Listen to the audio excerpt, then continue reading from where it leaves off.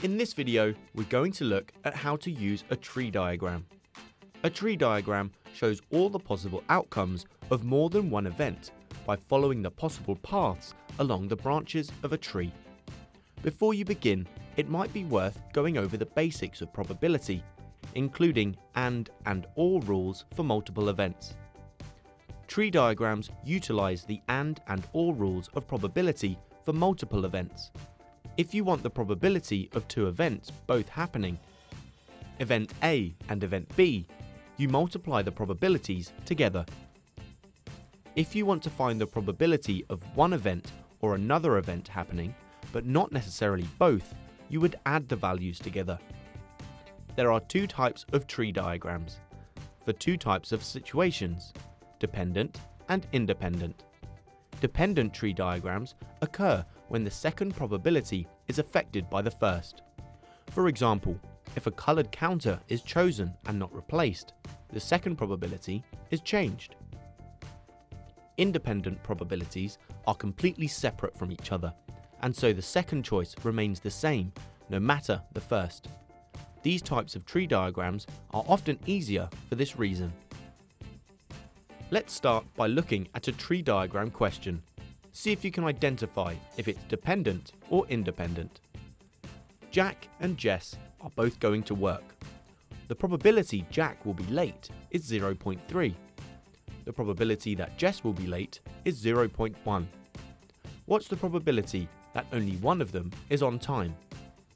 Is the question dependent or independent? Pause and see if you can figure out which.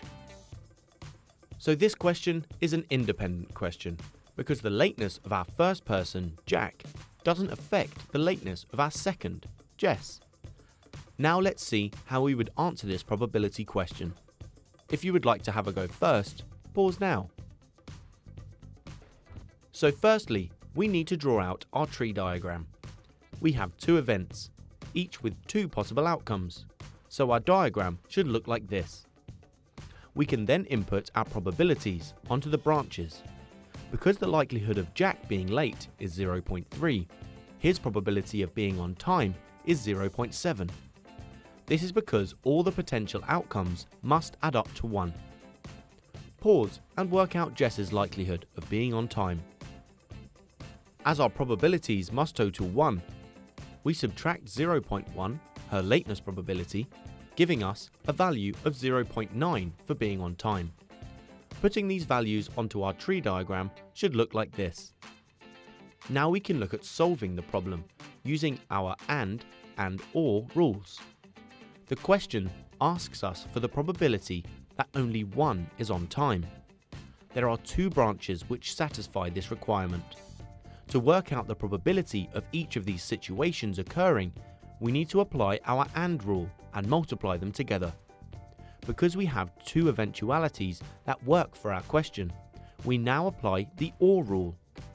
So to find the probability of exactly one being on time, we add the two values together. Therefore, the probability of only one being late is 0.34. Now, we're going to look at dependent. The application of and or rules here are the same as before, but the probability values will vary as we move along the branches. Here's our question. A bag contains 11 counters. There are 7 red and 4 blue. One is selected at random and not returned. A second is then selected. What's the probability that they are the same colour?